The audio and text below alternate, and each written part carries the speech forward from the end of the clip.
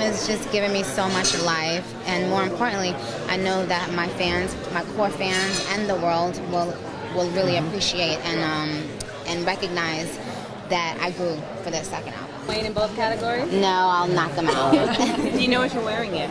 Absolutely not. I never know what I'm wearing until about 5 minutes before I leave, and that's usually when I'm about an hour late.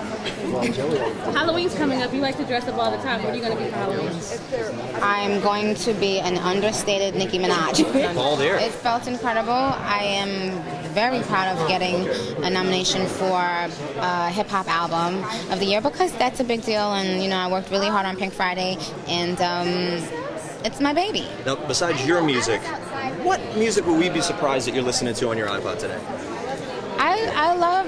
I just love dance and electronic music now. Like, it's really inspiring me, and it's really exciting. It makes me feel happy, and so yeah, lots of that. All right.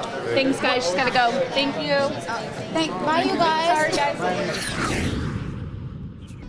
Follow us. Follow us. I'll try to all the